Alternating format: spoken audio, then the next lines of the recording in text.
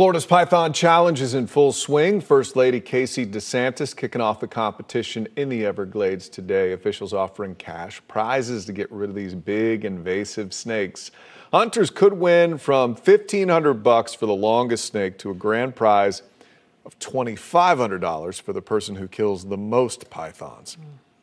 So just hours before the contest even started, a Rollins College student found one of the biggest pythons ever caught in Florida. It was in the middle of the road, just trying to cross the road in the Everglades. Joshua Lakeys and two others wrestled for 10 minutes to get control of this thing. It measures more than 17 feet long. Lakeys says he likes to live dangerously. I'm really into extreme sports. I do a lot of skydiving, paragliding, shark diving, base jumping, that kind of stuff.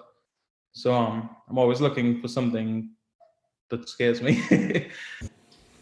Well, that would certainly scare me. An Instagram link to pictures of Lakeys' most dangerous adventures is posted right now at clickorlando.com.